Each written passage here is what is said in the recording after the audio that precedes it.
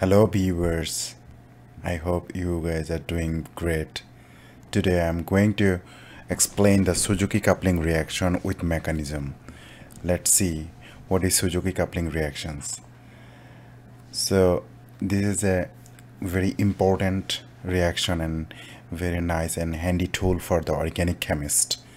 So the palladium catalyzed cross coupling reaction between organoboron compounds, these are organoboron compounds, maybe boronic acid or boronic ester, pinacoleto ester, and organic halides or triplets.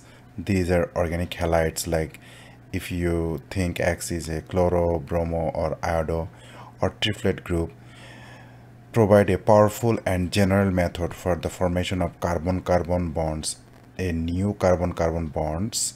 Here you can see this is known as a Suzuki cross-coupling reactions.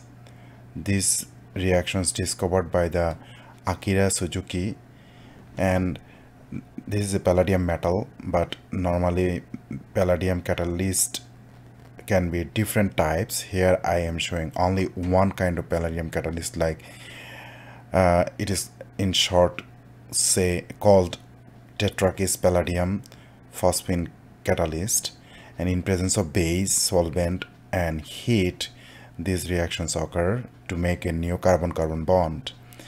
And here R can be different things like alkyl, allyl, alkenyl, alkanyl, aryl, etc. And X can be chloro, bromo, iodo, triplet, O, PO, OR2, enol phosphate, etc. Base can be different choice: sodium carbonate, barium hydroxide, potassium phosphate, cesium carbonate, potassium carbonate, tellurium hydroxide, potassium fluoride, cesium fluoride, tetrabutyl fluoride, sodium hydroxide, and metal alkoxide. And this reaction was discovered by Akira Suzuki, and also the similar kind of chemistry was done by Richard Friedrich Haig and Iichi Nigishi.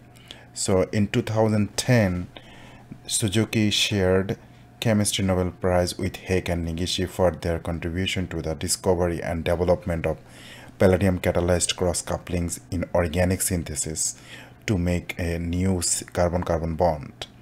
It is widely used to synthesize polyolefin styrene and substituted biphenyls. Let's see how mechanism work. So palladium in zero condition with having the ligand react with the aryl bromide or alkyl bromide, whatever the bromide present, and then it form a palladium 2 condition. Oxidation state is 2, that means loss of electron. The process is oxidation.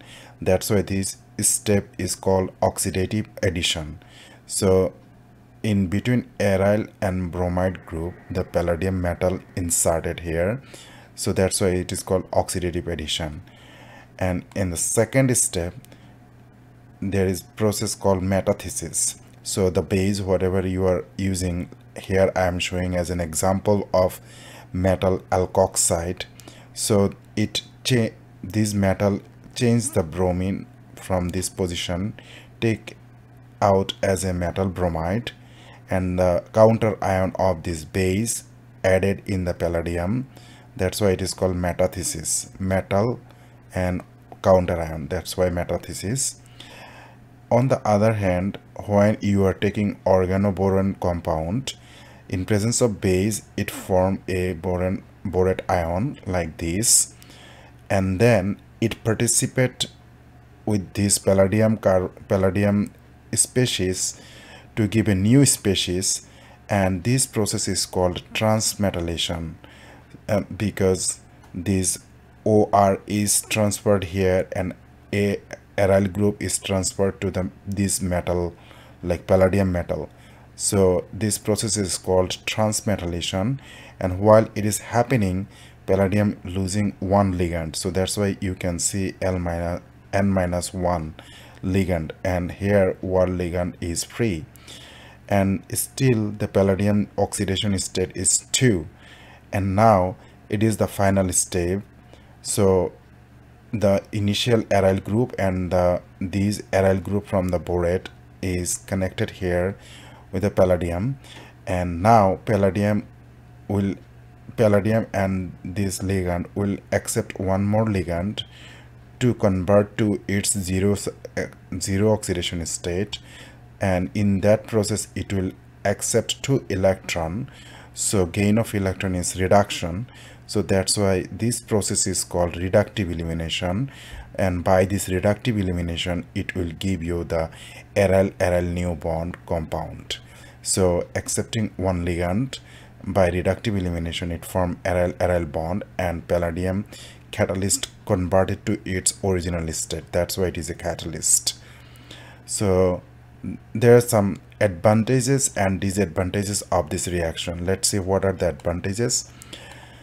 So this is the mild reaction conditions and commercial availability of many boronic acids. The inorganic byproducts are easily removed from the reaction mixture, making the reaction suitable for industrial processes. Boronic acids are environmentally safer and much less toxic than organostenants.